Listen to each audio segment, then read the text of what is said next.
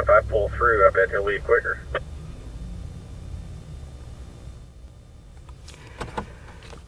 Okay, as you go through the lot, if you don't have a vehicle, leave. There's a gentleman wearing a solid white shirt, and on his left sleeve is in green is the word Hollister. He's been carrying a can around, so he would be one to make contact with. He's on the phone right now. Okay. The shirt's real easy to pick out. He really stands out. He's walked away from the rest of the people right now because he's making that phone call. He'll be to the south of the group unless he change. Well, he's walking back toward them now. Well, it's whatever you think. If you think I need to hold off, I will, or if you want me to go ahead and go in and get him, I will. Nah, let's go ahead and intervene, if that's all right with you. 10-3.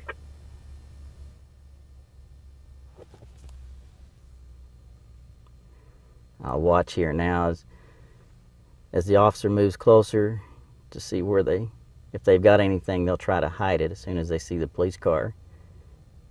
And he's coming from the opposite direction that I am, which we do that on purpose. Come with me. Where's your friend at? Who owns this truck? Over here. What's your name? Michael. Oh, good night. Any beer in here? I don't know. I don't have any in there. I'll take a breathalyzer, whatever you want me to do. Did he arrive here with you? Yes, he rode here with me. Do you have some more in here? I'm not sure, sir. If you do, come on. Let's get the show on the road. No, I don't. Get it out here. I'm just driving. I don't. You have no more? Mike, you mind if I look? I don't care. Go in there and look. Okay, Aaron's already got him. I had one. I gave one to my older buddies. You don't have any wallet on you, no ID, no nothing. Actually, I did. Okay, now we're getting somewhere.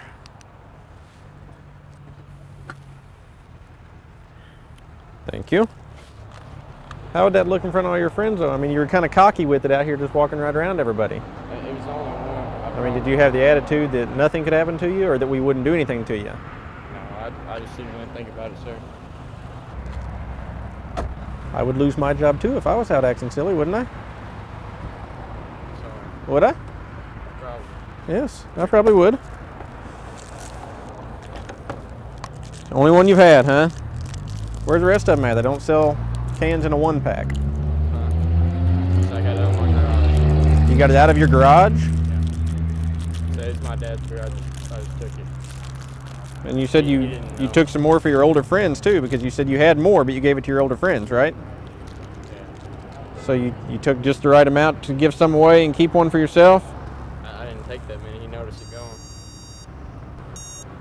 Take a deep breath and blow like you're blowing up a balloon. I'll tell you when to stop. That's good.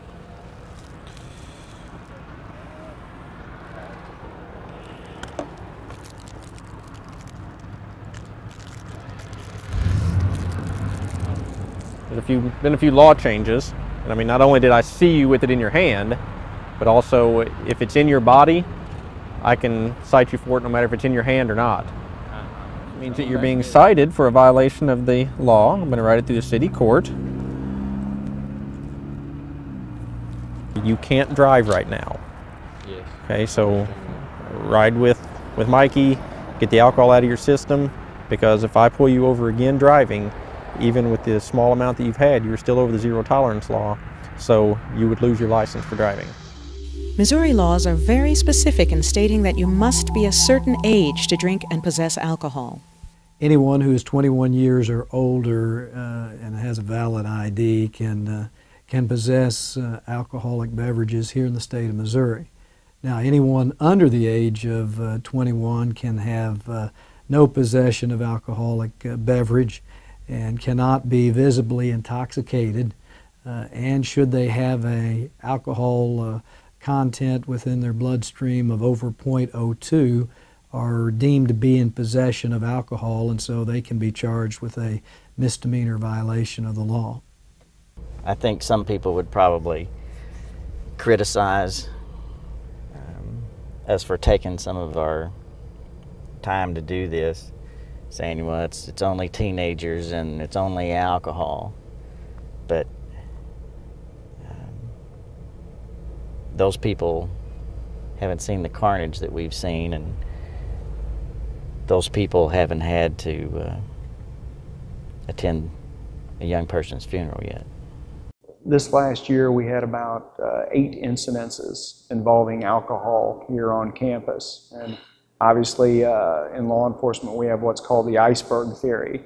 And the iceberg theory basically is that you're only seeing 10% of what's on top, so that you're missing about the other 90%. So if you take that into consideration, you know, we're probably looking at about maybe 80 incidents that are actually occurring. We're only catching those 8. Because minors are not allowed to possess alcohol or have a certain percentage of alcohol in their bloodstream, there is a punishment for those who violate the law.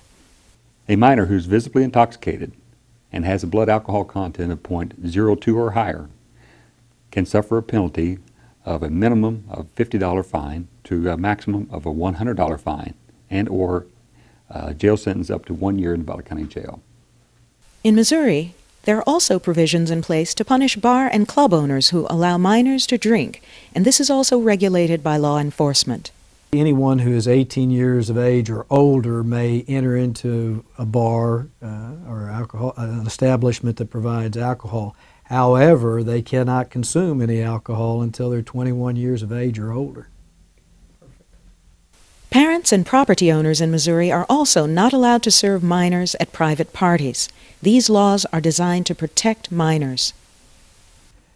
If you are not 21 years of age or older with a valid ID, you cannot accept an alcoholic beverage from an adult. And should the adult provide that alcoholic beverage, or even allow a person to drink on property that they own or have possession of, they are guilty of a crime.